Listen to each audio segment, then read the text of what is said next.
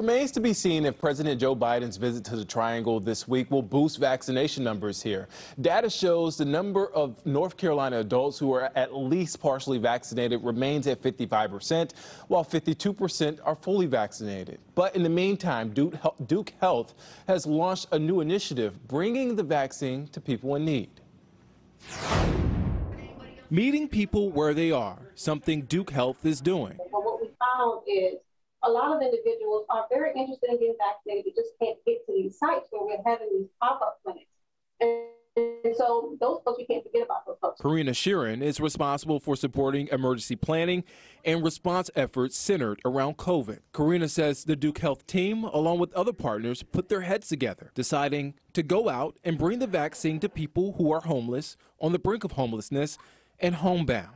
We started out going to some of the homeless shelters that we do have here in Durham County. So one of the first ones we went to was the rescue mission, and where we were able to vaccinate 200 individuals on our first shot there. More recently, the team came here to the Carolina Duke Inn in Durham, an extended stay which houses people that are without a home.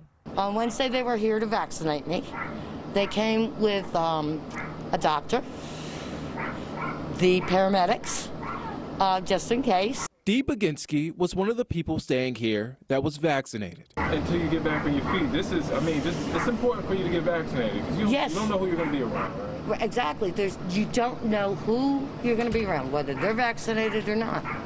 So it makes it important, especially an at-risk person. On this day, the Duke Health team was able to vaccinate not just Dee, but others here.